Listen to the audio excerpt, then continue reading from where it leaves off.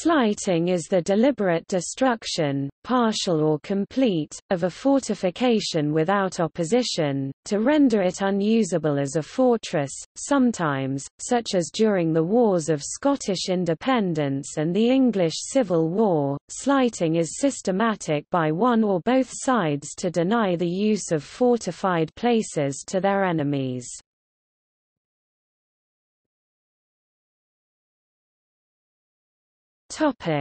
History. In England during the Middle Ages, adulterine unauthorized castles, if captured by the king, would usually be slighted. During the Wars of Scottish Independence, King Robert the Bruce adopted a strategy of slighting Scottish castles to prevent them being occupied by the English. A strategy of slighting castles in the Levant was also adopted by the Mamluks in their wars with the Crusaders, under the terms of the concessions of Francis and Mary to the nobility and the people of Scotland and the Treaty of Edinburgh in July 1560. Various fortified places were designated for demolition to prevent their use by French and English forces. These included the recent fortifications at Dunbar Castle, Leith and Eyemouth.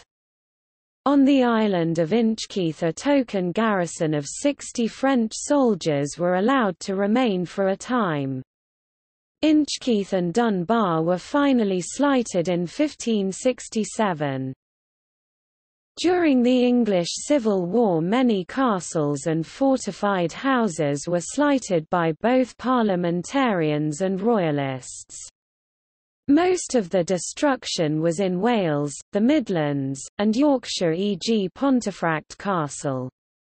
Some southern coastal fortifications were spared by the Commonwealth, as they might have been useful for hindering a royalist or foreign invasion, however others such as those at Dover and Plymouth were slighted.